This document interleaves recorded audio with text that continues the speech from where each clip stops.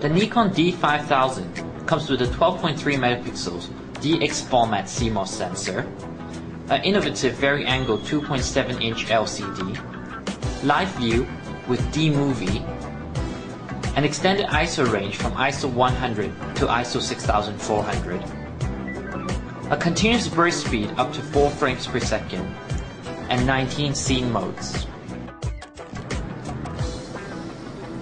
The Nikon D5000 comes with an instruction manual, software CD, AV cable, USB cable, battery charger, rechargeable battery, eyepiece cover, power cord, neck strap.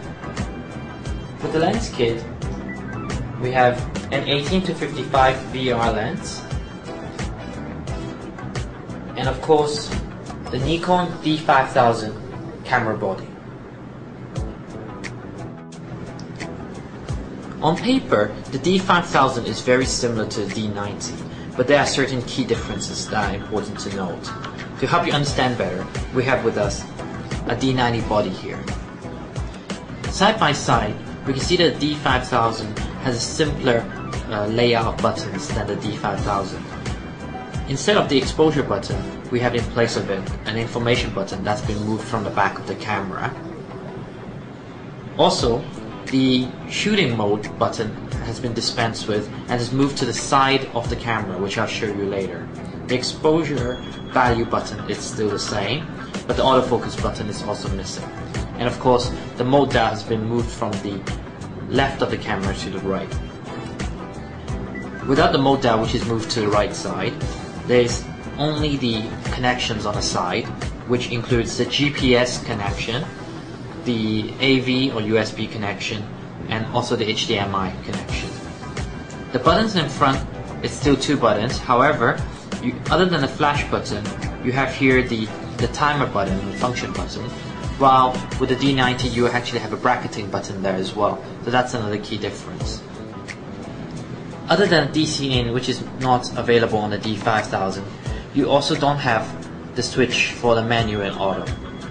Another difference with the D90 and the D5000 is that with the D90, you have your front dial as well as a custom button, while with the D5000 these are not available. While it may sound that the D5000 is missing a lot of the features of the D90, it's in fact not true.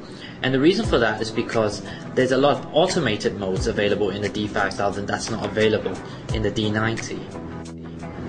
If you look at the mode dial, everything that's available on the D90 is included in the D5000, with extras such as the child baby mode as well as the scene mode, which allows you to access a total of 19 scene options for different situations.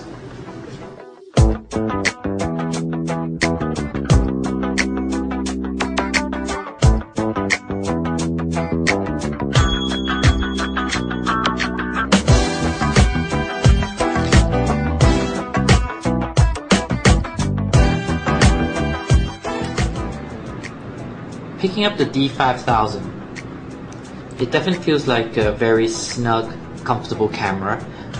Small, but not too small. If you got big hands, it may be a trifle, but the access of the buttons is simple and definitely should not be a problem, regardless of how you use it. The screen flicks up very well. Powering on the camera, we can see the information displayed as per other Nikon models. Pressing the info button, you will be able to access the different functions and change them accordingly. Obviously, setting it into program mode will give you a larger set of settings should you need to.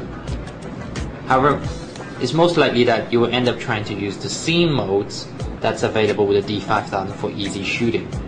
By turning the dial, you can select a large range of different scenes for whatever photography situations that you may find yourself in.